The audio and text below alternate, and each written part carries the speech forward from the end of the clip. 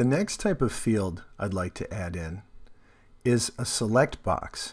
Now this is also referred to as a combo box, a list menu, or a drop-down box, depending on the tools or software you use. Inside of Adobe Acrobat Professional, they refer to it as a combo box. What I'll do is I'll select the combo box. I'll go down to State and I will drag and drop my combo box into the field area. I'll give the name of my field State. Now, with a combo box, you want to have a list of values in the box. And those values need to have what's called a name and a value pair. The name is what you can see in the box. The value is what will be submitted when somebody submits your form.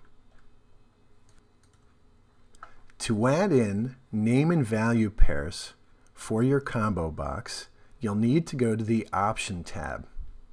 Here is where you can add in options for your box.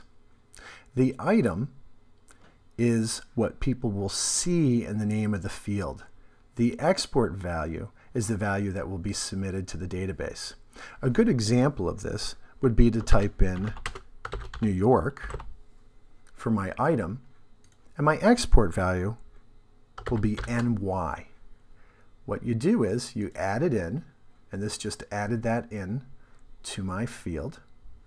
Now I can type in another state. I can type in North Carolina,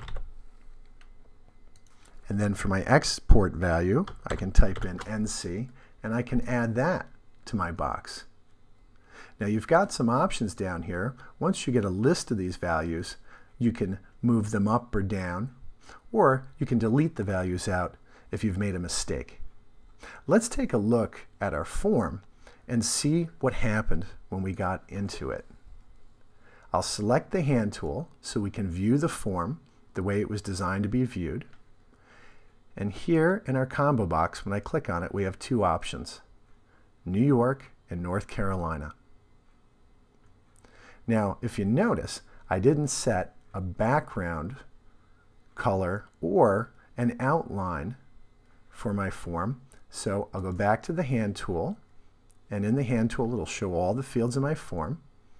I'll double click on the field and I'll go to Appearance, and for my border color I'll select gray just like I did with the other fields.